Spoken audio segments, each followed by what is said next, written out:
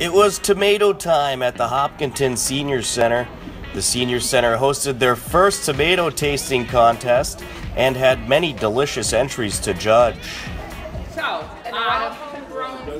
all homegrown from Hopkinton Gardens, and a lot of the, were all of them from here originally? I believe all the plants either came from here or were from our sales started here in this building. Yeah, so greenhouse. We sell good tomato plants early in the spring, so come and get them. And the winners are, first place goes to Donna Deneen.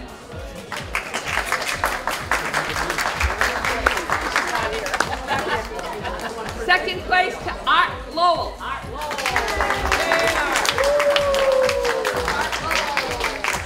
And third place is to Hank Alessio.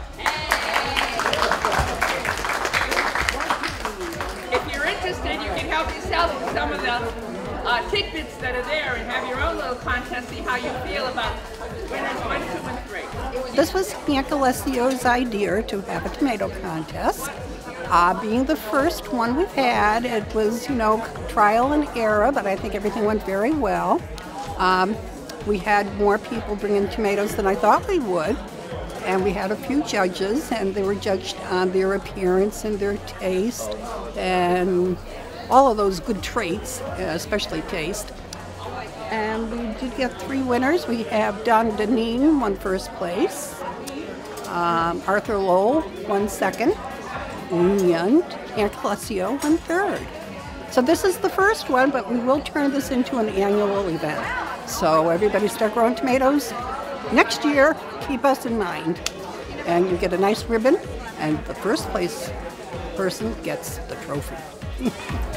After the tomato contest, attendees got the opportunity to enjoy some delicious barbecue, as well as sample the tomato entries and, of course, socialize. The cookout's presented by Bay Path Elder Services as an outreach service to get in front of the population more than they have.